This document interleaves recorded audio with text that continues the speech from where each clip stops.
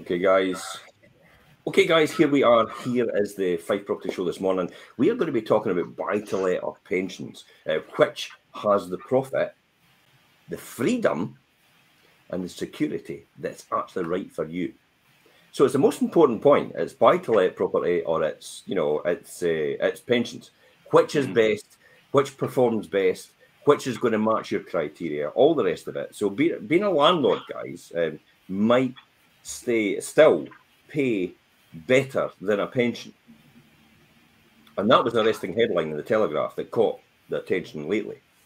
Pensions have certainly been squeezed, with workplace pension pots shrinking and inflation eating into returns. Meanwhile, buy-to-let regularly portrayed in the press is no longer viable, despite research from Hamptons revealing that the average yield from buy-to-let is between 6% is 50% higher than the actual 4% of pension returns. Now, this morning, for the people on TikTok and Instagram, we've got Richard and Karen on our YouTube channel. So just so you know that, chip in if you want, ask any questions if you want as well. What's your opinion on buy-to-let investments or pensions? Which one's better for you? Please feel free to comment as well on the Facebook pages, Twitter, LinkedIn, and also YouTube as well. So we're streaming it on multiple channels live at this point in time.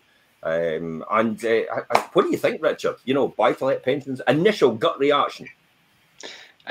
Obviously straight to buy-to-let, but then I think really a combination of both. I mean, I get so many people that come to me and their pensions just aren't what they expected them to be, or aren't going to be what they expected to be. And that's why they've come to the conclusion that, right, I'm going to look at the buy-to-let option to build up their pensions and make them feel more secure when they get to that point in life. Because, I mean, it scares a lot of people when people work hard and think they've got a pension there to tide them over when they're in their later years. And in reality, it's not going to be that.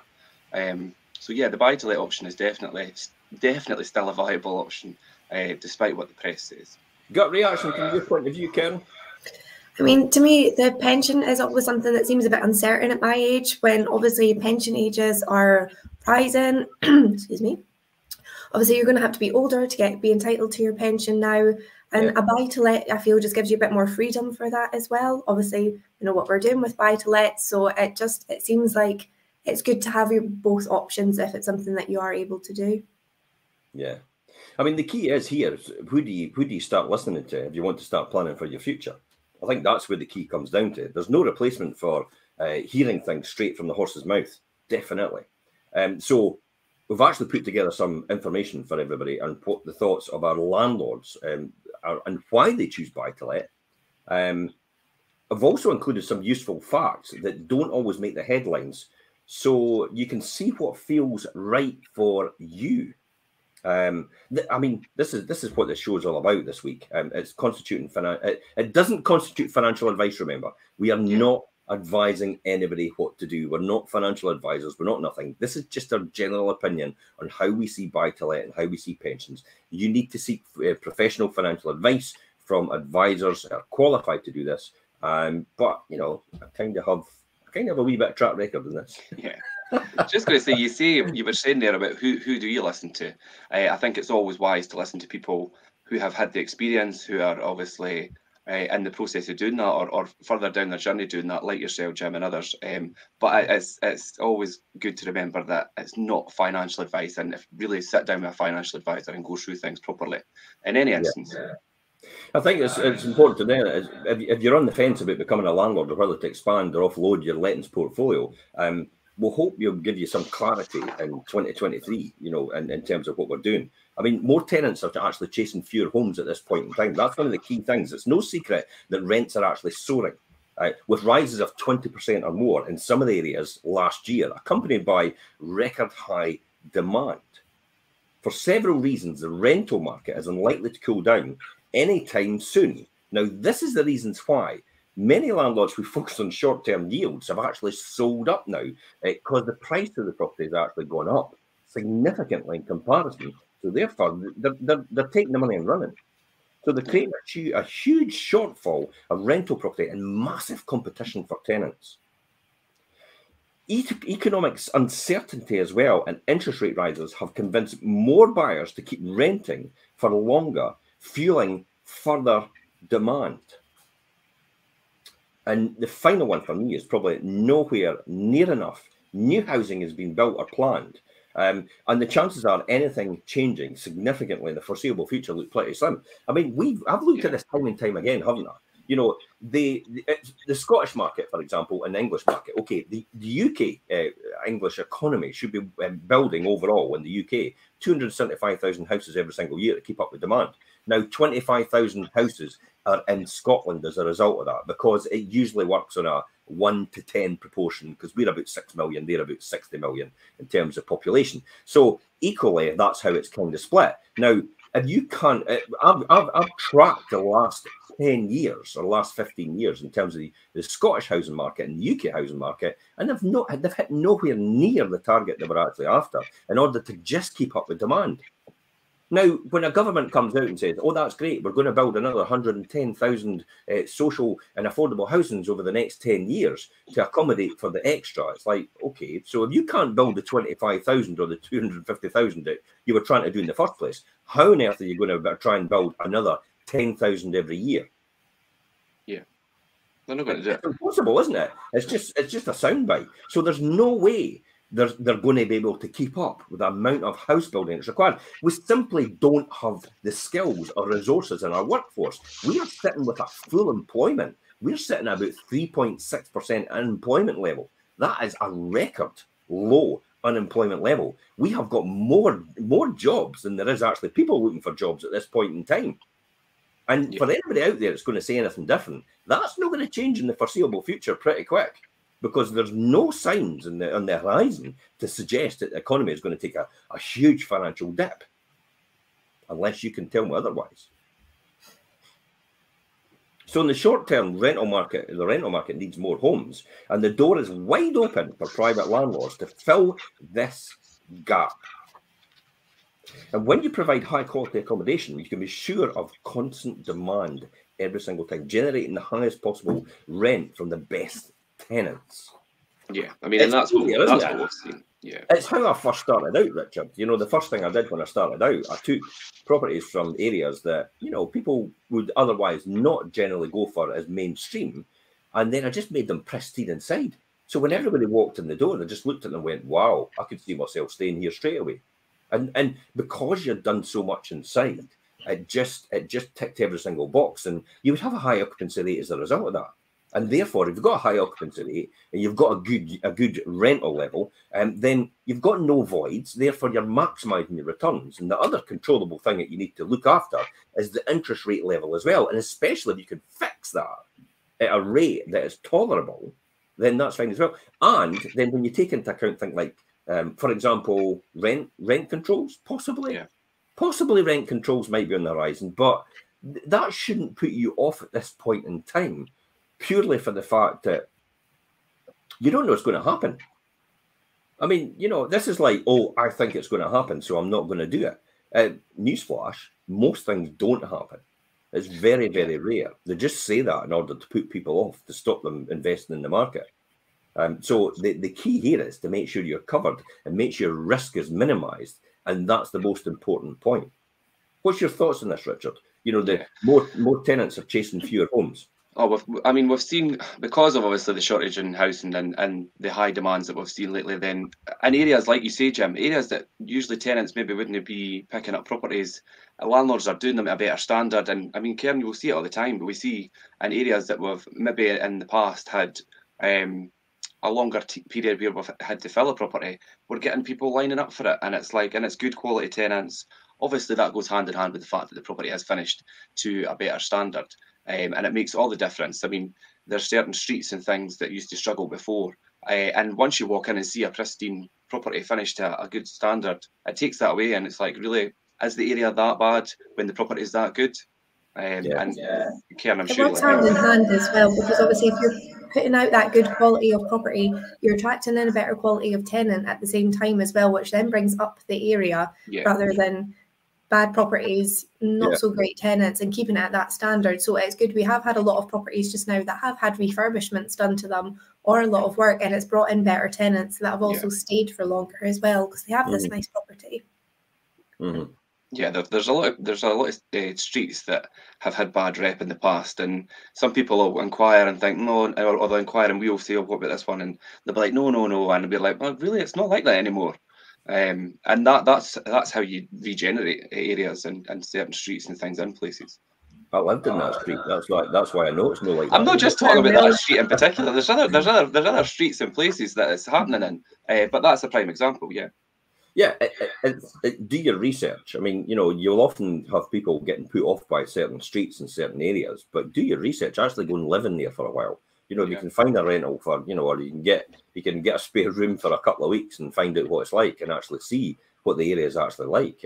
You'll be pleasantly surprised. It's just more people like to talk negative about an area than it actually is, and often the area is very, very nice. And especially if it's an up and coming area, look at all the places in England and London, especially. You know, look at all the places in London.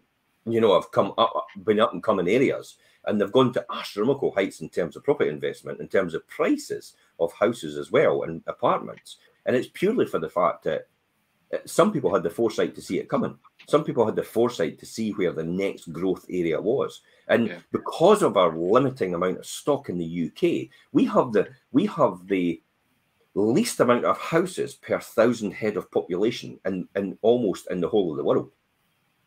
You know, in the developed world. Yeah. And it's probably because we're on an island. That's one of the ones. But that shouldn't stop us anyway, because you look out in the countryside, there's plenty of space to put houses. A lot of room there. Planning's got a lot of restrictions here, and infrastructure that goes along with it. Like, for example, you have to put health centres up, you have to put more education on and facilities on. You know, you have to put all these things in place as you're growing the housing market, and you have more people coming into an area. And then you have to create, obviously, more jobs, because you don't really just want to have a dorm. But some places are actually end up being dorms, and I mean, they're just housing areas for the main town centres. I mean, a classic example of that is probably Kennoway. You know, Kennoway is a dorm, really, for leaving. And it has basic shopping facilities. It has a bus centre, a bus station, and it has the main shopping facilities out there. But apart from that, it's mainly a housing area, and the focal point is actually the Levenmouth area. And similar situations work with St Andrews, similar situations work with Anstruther, similar situations work with Glenrothes, and also Kirkcaldy and Dunfermline. So you know all the main areas, but everything else round about that becomes the dorms. In other words, the housing areas for the main facilities that are on offer. Yeah, I've never heard of that term, but that makes sense. I understand that. Yeah, it's I heard it years ago from someone when they were talking about in politics, and they were saying, you know, that's what happens really, and that's why they don't sometimes want to connect areas with housing spreading. Classic example is Leven is almost getting onto Windygates now. So at what point? And at what point will that happen? And I don't think it will, for that very reason, because they don't want that to become part of that area. They need to have some sort of separation at some point in time. Okay. Do you want to talk about, you know, money needs and to grow after you retire? I mean, what's your thoughts on that, Richard? Yeah, I mean, I mentioned at the start that I have a lot of people coming to me who have got their pension pots coming up, or do you know what I mean? And they're coming to that realization where it's not going to come to fruition as they expected, and basically your money needs to grow after you retire as well. And we've seen how high inflation can reduce the value of your savings.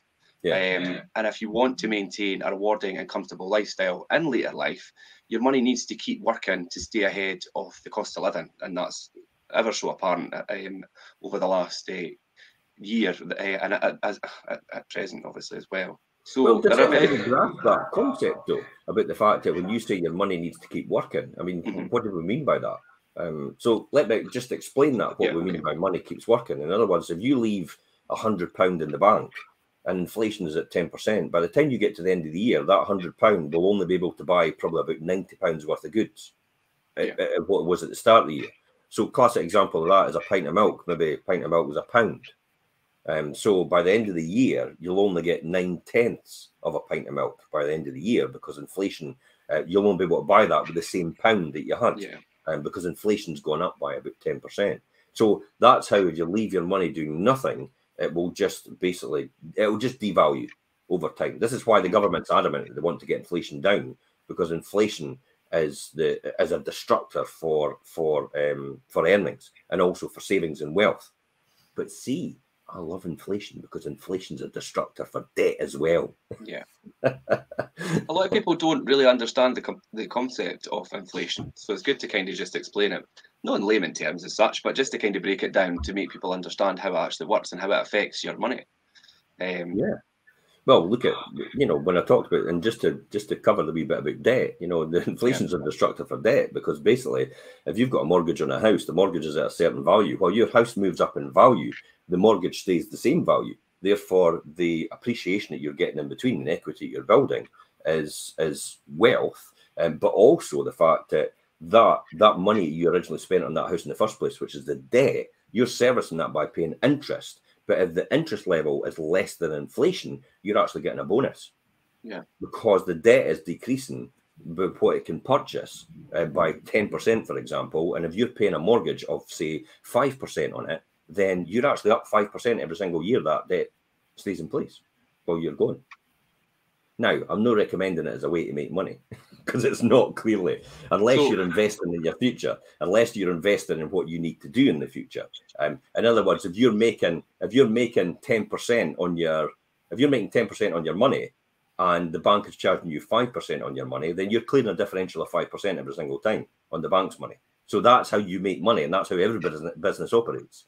It's using the existing capital employed to deliver a return based on the efforts they put into their service and goods that they're providing.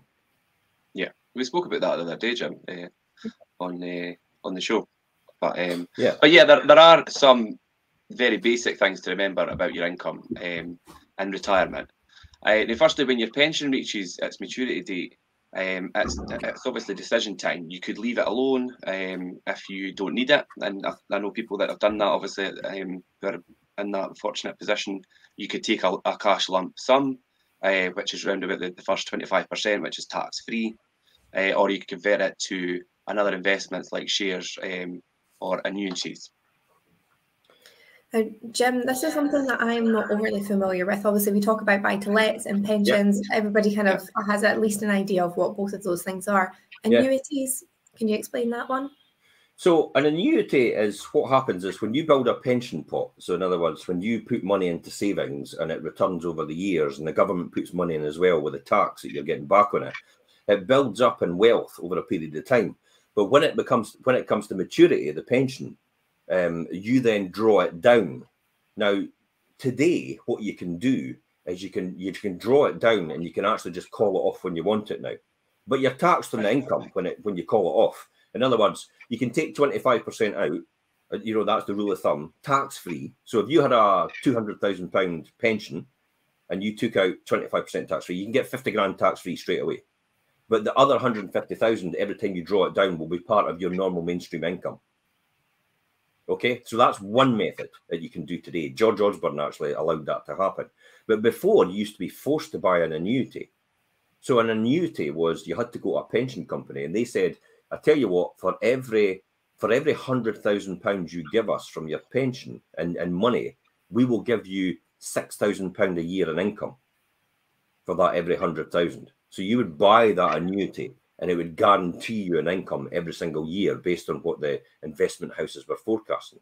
But rates of return were so low, Karen, that's why the government actually decided to say that, this is ridiculous. You're getting forced to buy something. It maybe isn't really getting the return you want. So we need to give you a lot more flexibility and a lot more options about what you do with your pension when it finally matures. And that's why they said that you can go and put it all on black tomorrow at the casino. Genuinely, I think that was actually the reason that, one of the puns that was actually said by the Chancellor. You could just go down and put it all on black or red at the casino, and that's, you lost a lot. And that was the worry of the pensions, and the fact that some people might actually do that, and then the state would be left with a huge obligation to provide that person with a pension credit. It's never happened, because anybody that's built a pension over a period of time like that is going to have the common sense to actually say, I'm not going to go down to the casino and put it all in red or black. That's just stupid.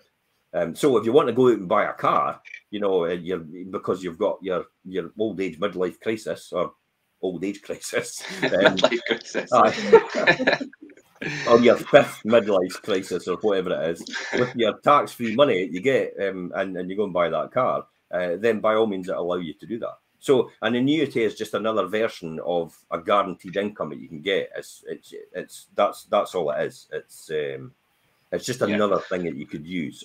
A classic example of that is on a defined benefit. Now we're going to get a wee bit technical here. So defined benefit pensions are actually kind of similar to annuities. You work with a company and they guarantee you. You know, like Diageo or that at that time, they had defined benefit schemes. The government is defined benefit schemes. They don't do money purchase, which is, you know, you build a fund and then buy an annuity or you draw it down.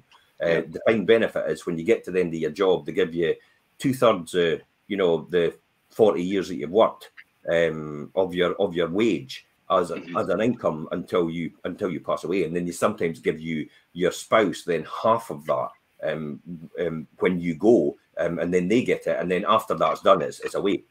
Yeah. So often I think to myself, and Diageo is probably a classic example. My wife and I, is we're going to have to come to the conclusion, because some people have actually been offered huge amounts of money to leave that pension defined benefit scheme and actually just walk away and put their money into a money purchase. And I'm talking about huge amounts of money. And when you work out the return, it's like, wait a minute, I'm going to get what, 600,000? Give me the money now. I've heard of people getting more.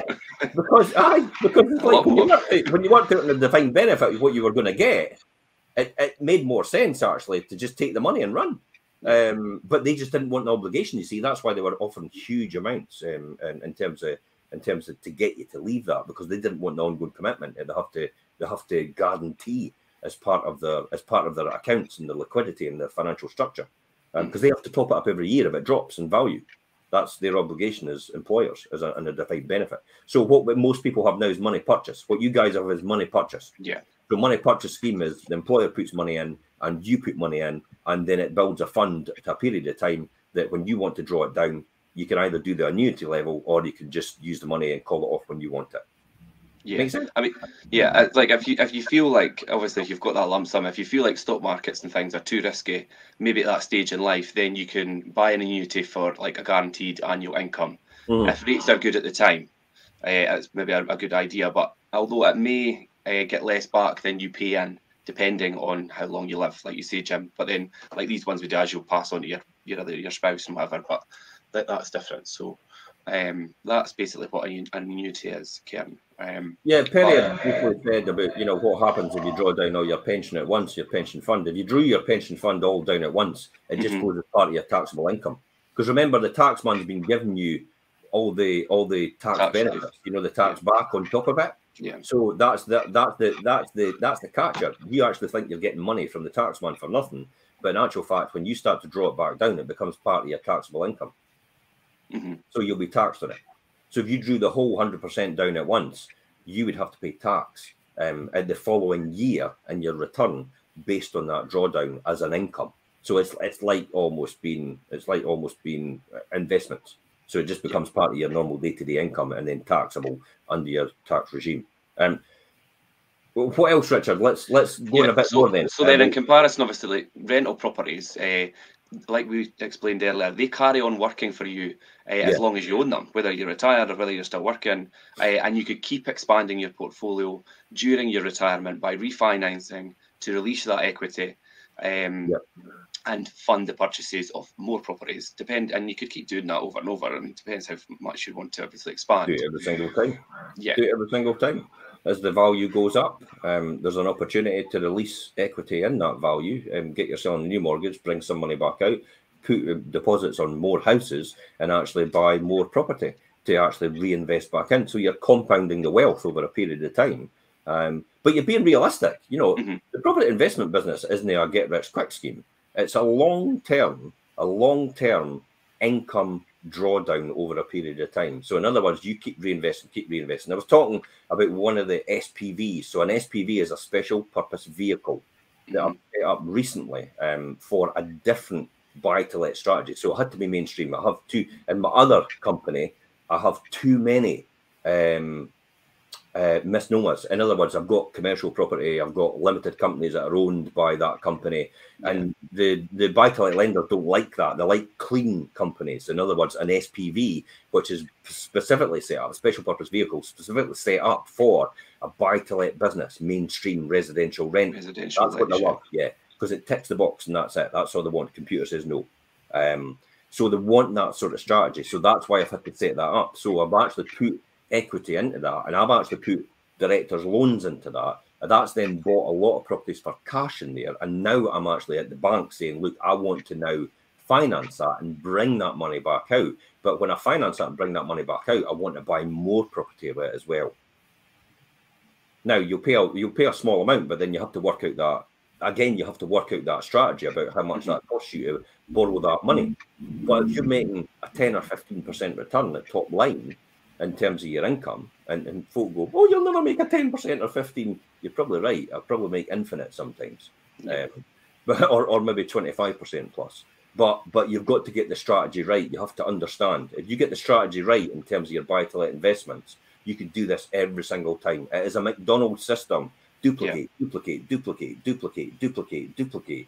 Every single time. It does not change. It does not deviate. The only thing it does change, Richard, recently was I substituted grey paint for magnolia. I would change the decor. And the carpets are no longer beige. They're grey. But even making that difference has made a difference on the tenants that you're getting in, because you've kept up to date with the current trends for it, which means you're still attracting the tenants because you're keeping up to date with it. Higher occupancy levels. So it's occupancy levels key here, and it's also the fact that you're attracting the right tenants, as you said, Karen, and they stay longer, but they also look after the property more because you've got it more modern. Therefore, if you respect it, they'll respect it. And you're giving them less reason to want to move because they've got a property that is more modern, that they're happy in, that'll last them longer because it is more homely rather than something that's a bit dated, that somebody effectively is going to niggle away at them and think, I want something more modern. The only reason anybody does anything is if they see a 30% or more perceived difference between where they are now to where they want to go. That's the only reason to move. It's the classic example about the story I always tell about the bloodhound, you know, lying next to the roaring fire on a cold winter's night. And the two guys are sitting watching the bloodhound, and the bloodhound moves every now and again and goes, "Ow!" and lets out a huge howl. And his pal goes to him, "What's going on there?" And he went, "Oh, just leave it."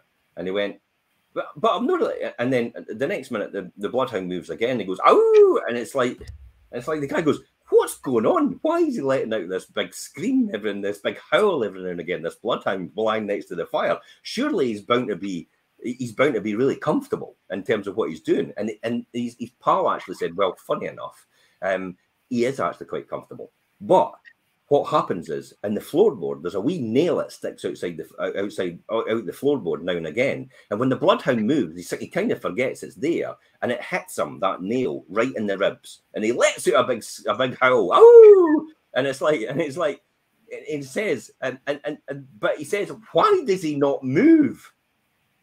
And he said, well, I guess he just doesn't find it that uncomfortable. I've never heard that before. I actually thought you were going to say he was sitting too close to the fire, but anyway. No, he just doesn't find it that uncomfortable. And that is human behaviour. If you look after somebody and there's not a 30% or more perceived difference between where they are now to where they want to go, or where their circumstances, this isn't anything, they'll not do it. They'll just tolerate it. How many times have you continued to pay a higher bill on something or a standing order because you probably couldn't be bothered changing it? Yeah, I see. Everybody's saying it, and everybody out there will say the same thing. You just continue to pay it, don't you? Do you know what we spoke about this for somebody as well? If you're looking at obviously a new first month's rent up front, you're looking at a new deposit, you're looking at moving fees. If you're having to find somewhere, there you go. It's a lot of money that it does amount up. So realistically, with tenants, unless you've got a change of circumstances, and to me, I would only want to move if I needed a bigger property, or your circumstances change with work or anything, but realistically, you don't want to move because there's a lot of cost incurred in that. A lot of upheaval and things, and it's just not worth it. And this is why many landlords view a private pension and buy-to-let as a perfect combination. Yeah. I mean, there's no surprise there when I talk about I've got a private pension as well. But my private pension is designed to bring me down to minimum tax. That's what it's designed. That's what it's there for. It's nothing else. It's no for saving for the future, because I've got it anyway. But it's designed to bring me back from the higher rate to the lower rate. I'm getting another tax rebate again this year for the 3rd year in a row. Now, admittedly, I'm telling everybody out there before they start getting the pitchforks. I know. I was just going to say, you're going to get your pitchforks and your torches out. It's like no. I'm getting a tax rebate. It's only about £700 or £800, but every single year I get a tax rebate because I make sure I'm in the higher rate band, so I get higher rate tax. But I then put a sizable lump sum into my pension, which is allowed to be deducted against my income when it's calculated. Therefore, it brings me back down to lower rate. Therefore, any higher rate previously will actually be paid back to me. So that's why I make sure I'm just under that threshold every single year by putting a substantial amount into my pension in order to do that. So you can plan that perfectly well before the end of the year. And we've got loads of examples of that and talking about in the wealth creation shows on our Fife Properties TV channel on YouTube. So tune into that. You've got huge amounts of content there, which will tell you how to develop wealth over years and years and years to come. Timeless content for you right there. And people will go out and spend tens of thousands of pounds on getting this education, and it's free. It's all there laid bare for people to take advantage of. And because it's free, people just think it can't be worth something because it's for free. That's often why a lot of people charge money for that advice. So it's free. Take advantage of it. Fife Properties TV on YouTube. Yeah. And it's the wealth creation shows. So there's 52 episodes so far, a whole year's worth of content there for you. Okay. So we've kind of gone to that. Your money needs to grow after you retire. We know that exactly right. And that's where buy-to-let comes in as well, because that still continues to grow and still continues to earn income. And whereas your pension, if you start to draw it down, that then begins to spend, doesn't it? Mm-hmm. Yeah. So does being a landlord buy you more freedom? Does it? Really? Well, I mean, there's always long-term planning is essential for future financial freedom. But it's like people question, but should that mean that you have to wait until you retire to live the life that you want and have more time and have more freedom? I was just thinking that the other day. Well, the debate ranges over instant gratification versus long-term planning. But there's no reason why you can't have both with a mixture, with a mixed investment strategy, whether that be, like you say, a combination of like a buy-to-let portfolio and your pensions and things. So once you start your pension, your funds are locked away until you're at least 55. As you said, Karen, that's going to be a wee bit later for us guys when we get to that. I tell you what, let me stop you there, Richard. You think it's going to be a far way away, but I'm at 56 now. I could draw down my pension right now. And I never envisaged at your age. I thought that was light years away. Yeah. And that's the key here. And I'm still fighting fit when you look at it, right? And I'm away up another mountain in Northern Africa in March. Mm-hmm. So, and I do triathlon as well. So it's at this time you kind of think to yourself, I wouldn't mind actually drawing that down and taking advantage of that. Here's a classic example: when you get to 55 as well, or you get near enough 55, or you're at 55 and you know you can draw down. This is where you put huge tranches of money into your pension, because if you put huge tranches in, you'll get huge tax advantages to it. And especially at a time like this, when you're getting such low rates in the bank just now, if you then draw that down after 2 or 3 years, and actually just actually say you're going to start to draw it down, you can put huge tranches in to your pension. Now, again, this is not financial advice. This is how I'm going to do it. You put huge tranches in the last final years that you're going to draw down your pension, and you put huge tranches in, you're going to get 25% of that amount back out tax-free. Plus the fact you're going to have the tax added onto it to leave it in there to draw down when you want. You don't need to draw it down every single year. You can just draw it down when you want. So you could leave it there for advantageous, for tax planning again. So when you think you're just under the maximum, you're maybe a wee bit too much under the maximum, the higher rate threshold. You say, okay, I've got an amount I can draw down for my pension to make that up to the basic rate amount just before that it kicks into the higher rate. So there's another opportunity to take advantage of that in the last final years that your pension is due to be drawn down, is put huge tranches of money in order to draw 25% out tax-free and get that huge uplift from the government. I mean, you're getting a 20% uplift. You can't get that in a bank. No. You'll never get that in a bank. No, definitely not. So look at that. It's a great tax. I stood with somebody the other day and went, and I worked all in. I went, I'm paying a marginal tax of like 7% a year. What? You're having a laugh, really? Yeah. And genuinely, if you plan right, you can pay minimal tax in terms of what you're doing. We're not evading, remember, we're avoiding in our name, but your company has to pay it in their name anyway. So they get you whether you like it or not. Yeah, and around about we always get paid. But the limited company's paying it, and you're getting more in your hand for you to use. That's the more important point. You've got more for you to use to do what you need to do, but your limited company will pay just as much on the back of that. So they pay the amount and not you personally. It's just another way of being able to get money out tax efficiently from your limited company to you.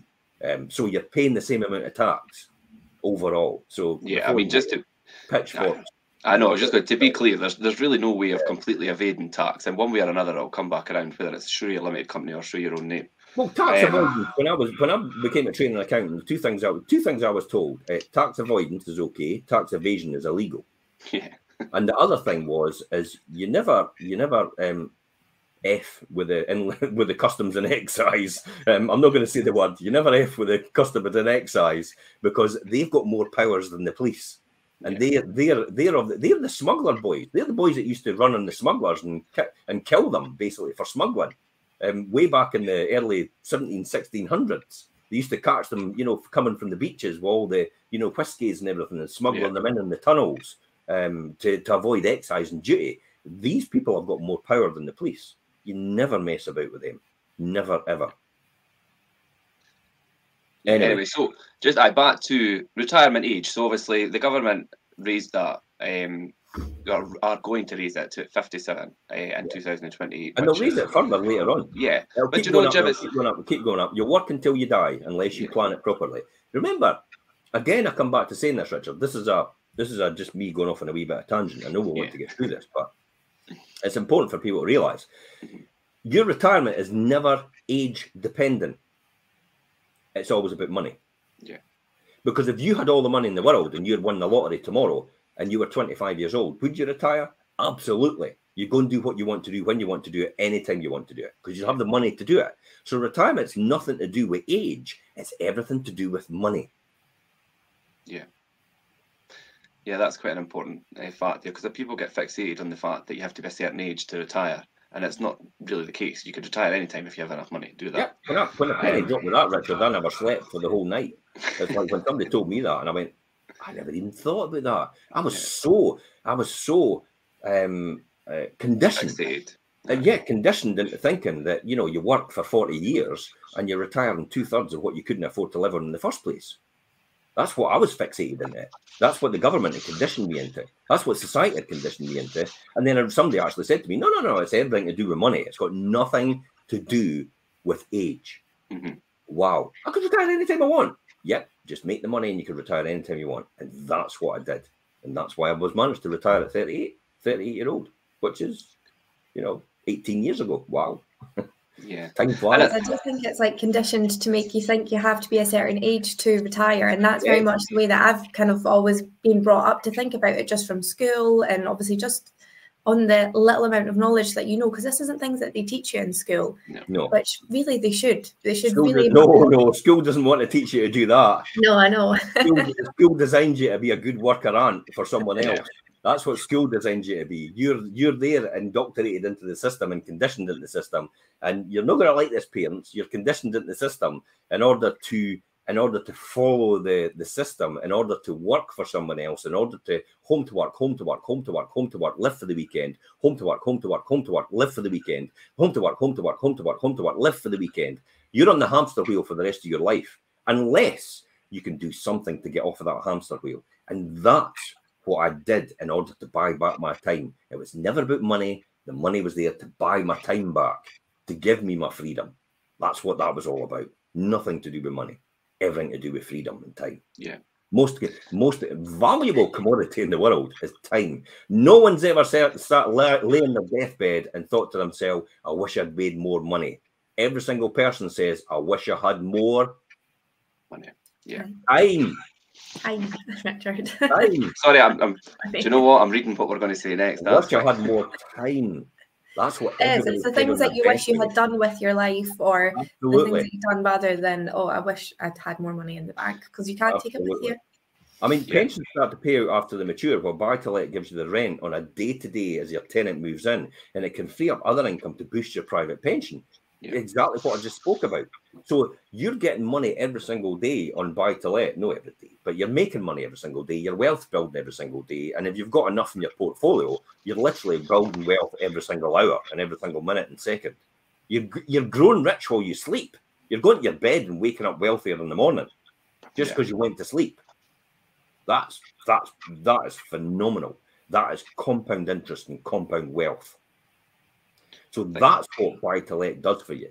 Pensions, it can do the same thing, but you have to wait for that to be released later on at 55, and it'll be 57 for people from 2028. You can control the direction of your lettings portfolio, where your pensions and a new provider makes all the decisions about managing your funds. You can have self-managed funds where you can manage yourself.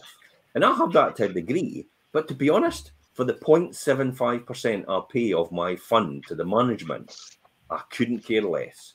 It's like, you know, for the value it works out, it's like 1,500 quid a year I pay to them to manage my pension fund for me and make money for me at the same time. And I get the huge upsurge and the tax advantages I get of having a private pension, then it's worth its weight in gold, you know, to have that running alongside. So I think that's another most important thing. For landlords, though, part of the attraction of buy-to-let is the direct control it gives them, while also providing a balance between planning for retirement and enjoying life now. And that's the whole thing about getting your time back now rather than later.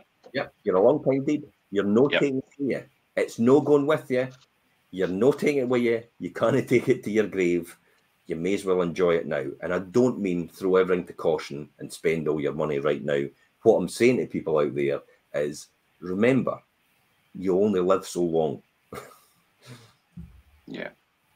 Yeah, definitely. And I think buy-to-let still profitable. This is the one that comes up every single time. We touched on this at the start, and I think you could hardly move from stories gleefully announcing the collapse of the buy-to-let as something that no longer works. So why are so many landlords still successful? And I think an important thing here as well is, we touched on it at the beginning as well, is landlords who are in it for the short-term gain are mostly the ones that are obviously not, or that are exiting the market at the moment, because it doesn't work. It's a long-term thing. I think that's an important thing to remember as well. But the answer is pretty simple. So let's take a look beyond, obviously, what is in the headlines and things to understand what the bigger picture is. The only person ringing the bell and saying this is fantastic, gleefully announcing the collapse of the buy-to-let and how landlords are going to lose out and how the property market is going to crash, is the people that are skint in the first place. Yeah. They just want to see the world burn. Yeah. Don't buy into their story. They want to see the world burn at all cost. Stay away from these people. They're skint for a reason, because they think like that.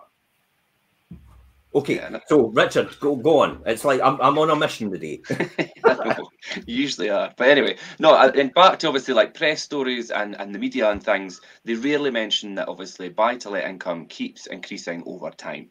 Rents have risen by an average of around 30% from like 2008, turning a 6% yield on a property bought then into about 8% now. I mean, how could you argue with that? And being smart with how you buy and hold rental properties can significantly increase your tax allowance and profit as well. And we've covered that, obviously. And see the 8% yield as well. You know, we're talking about the 8% yield now, but that's even not taking into account the appreciation of the property over time. When we always talk about yields, and we talk about net yields, we talk about gross yields, nobody ever talks about the additional increase, which is the capital appreciation. Yeah. And when you add that on, in some cases, since the beginning of the pandemic, when you add that on, in Fife, it's 30.6% in equity increase in houses on average. That's a huge amount of money in terms of equity increase. But equally, that could go down. So that's why we don't really talk about it as much. But I tell you what, that 30% allows you now, because you had 25% in there before with your equity when you bought them, because you had to do that in a buy-to-let mortgage. Now you've added 30% on, you've got 55% in. So you can actually take out another 30% and actually buy more property or invest in more property on deposits and do the same over again. and see how that works. So you're making a marginal increase in each one. You're making a marginal amount on each one. It's like the duplication process that McDonald's do. They don't make it on everybody, but they don't make it on just one thing. They make it on a whole load of combination of stuff in order to maximize their wealth and maximize their returns. And so they actually up. That's why they upsell you. You know, as soon as you walk in and say, "Can I have a Happy Meal?" They go, "Do you want that large?" Yeah, no. Yeah, they're wanting to upsell you. Imagine the 50 pences every single time when somebody says yes. Millions, billions around the world, every single time. When you think about even a million at 50 pence extra, that's £500,000 just for going large. Just for asking that question. 500. I've never actually thought about that before. You've just said it and the pennies dropped, and it's like it is. It's those marginal things that'll amount up and straight on the bottom line. Over time. Straight on the bottom line, because when you think about it, the most cost is in the setup of an operation. So therefore, if you're adding another couple of chips, the other couple of chips is incidental because it's probably like, I don't know, pennies to make these other couple of chips because they're getting made at the same time as every other one. So then you're chucking them in, you're getting another 50 pence upsell on it. So you're making that, you're making huge margins on upsell. This is why when you walk into Curry's and stuff like that, they then begin to sell you plans for insurance and plans for repairs, because that's where they make more money than ever before than the original cost of the goods. Why do you think Nintendo sold you the base units for cost, if not at a loss?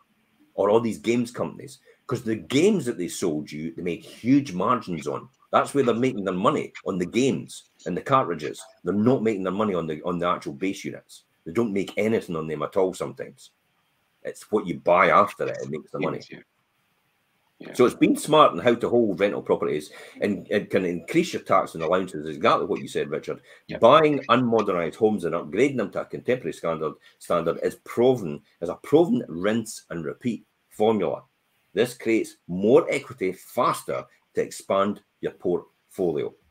Given all the above that we've just spoken about, it's perfectly possible to build a sustainable buy-to-let business and for one or more homes that becomes more profitable over time, but you're still not convinced.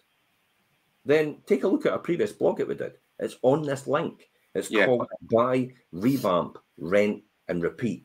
Buy, revamp, rent, repeat. Buy, revamp, rent, repeat. Buy, revamp, rent, repeat. And that's all I've done for the last 30 years. And I'm still doing it today. And it compounds wealth astronomically over time. Astronomically.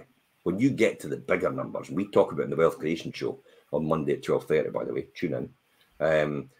We talk about the bigger numbers and what's actually developed. I mean, one example, Richard, you know, and you're talking about I've held some property for over, 25 years? Yeah, 20 odd years. And I bought them for 15,000. I've spent a wee bit of money upgrading them over the years, but I've managed to make a top line rent of about £90,000 on that £15,000 property.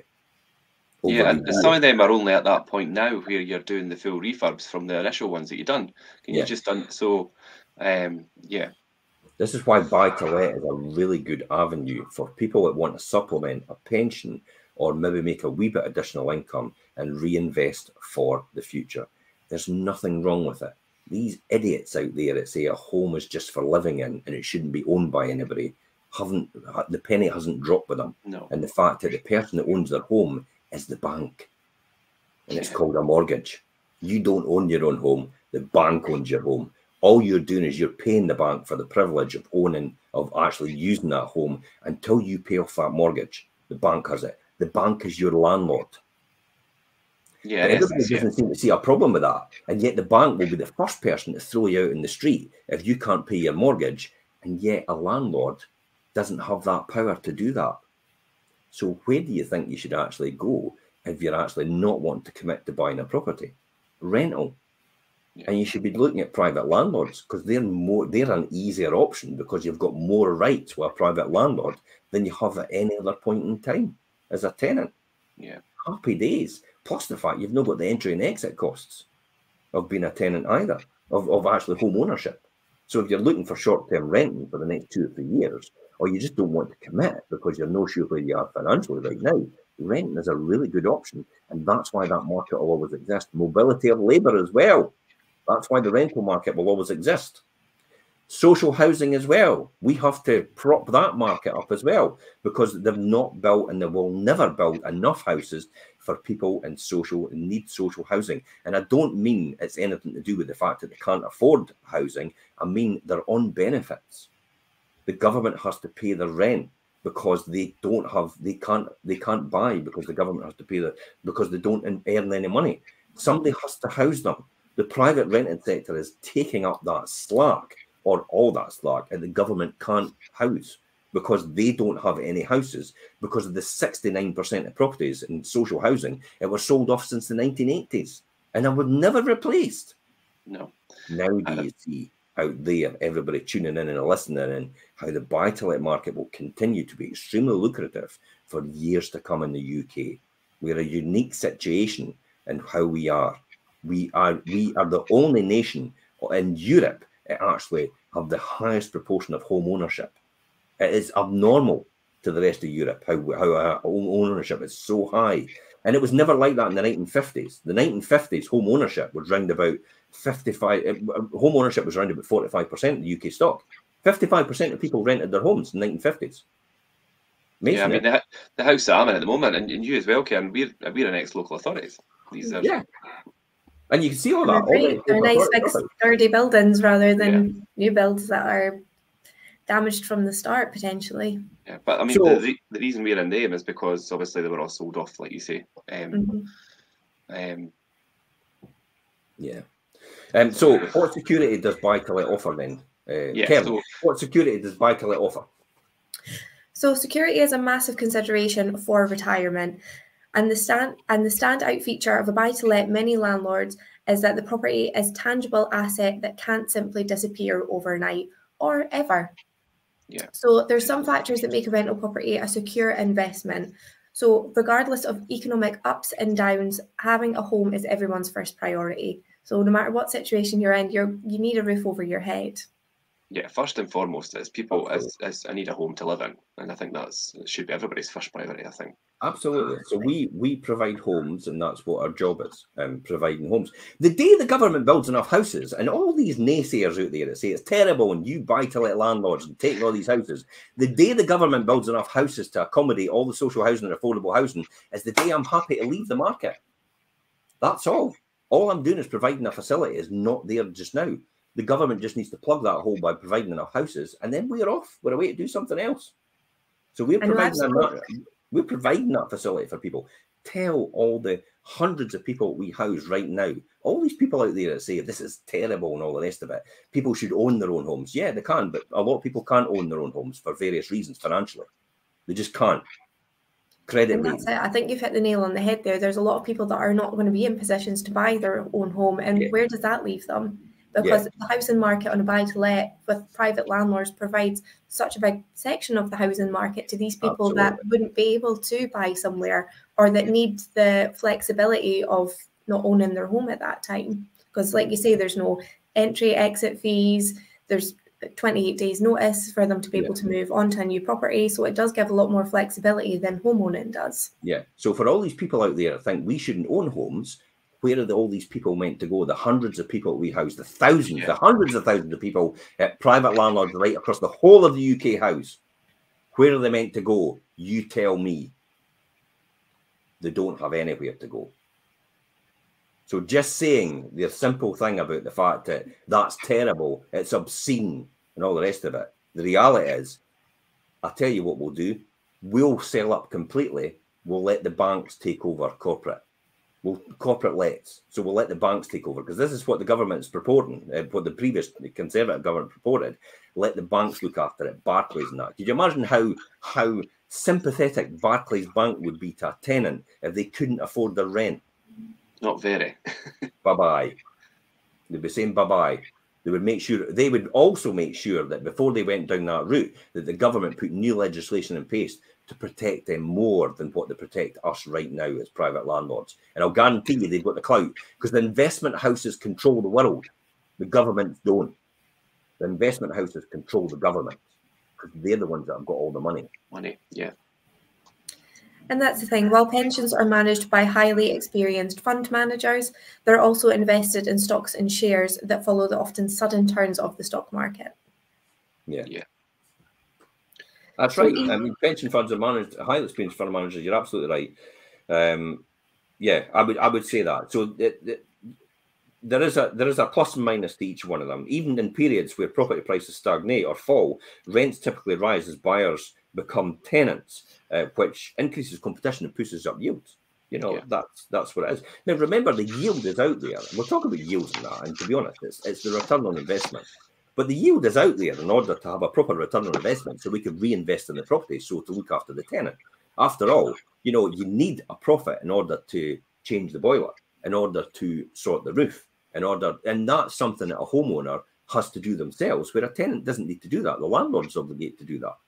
You know, if there's any repairs done, the landlord has to put their hand in the pocket for everything. That's why they need a profit in order to do that. Yeah. So there's nothing wrong. Again, we're coming back to saying nothing wrong with making a profit, because you need it to.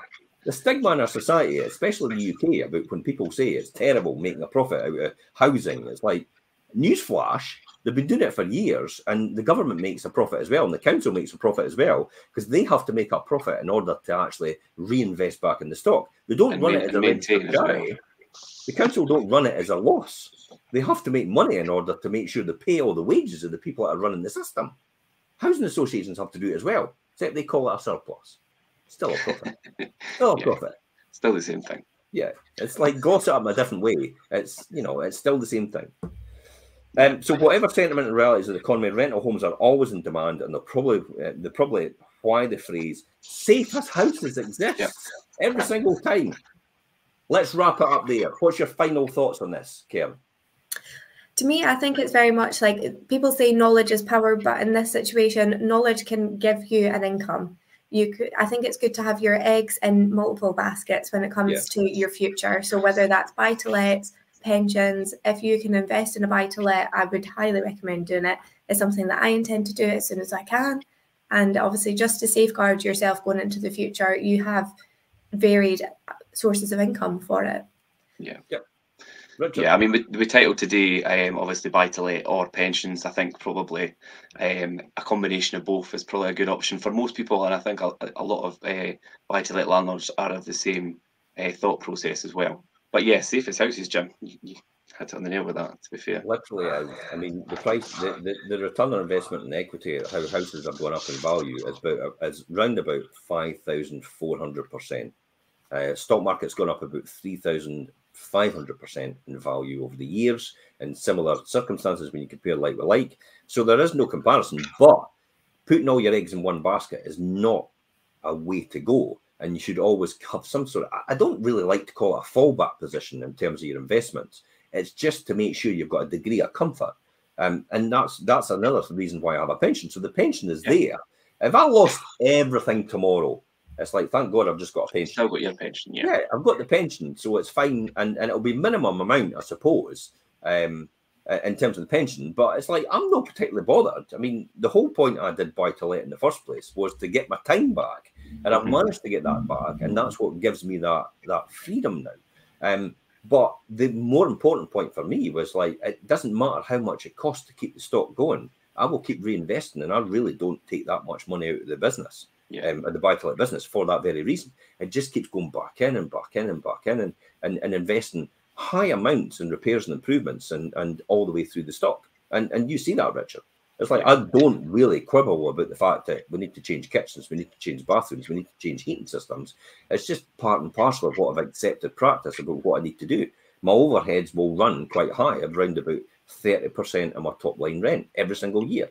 And you know, I must say, in terms of repairs and improvements, it's really high in comparison to anybody else's sector in terms of what they do. But I don't mind. It's like, that's what it was there for. That's what it's there for. If you don't reinvest in your stock and you continually run it down, you'll come to a point in the future where you'll go, I've not got enough money to do everything now. Okay. Yeah, and I see a lot of people get caught like that. So if you want any more information, guys, all the information's on there. Thank you so much for coming on the show, Richard and Karen. Anybody else has got to keep this debate going, please feel free to mention or talk about it or ask any questions later on, unless you're on TikTok. You're on the neggies are on TikTok.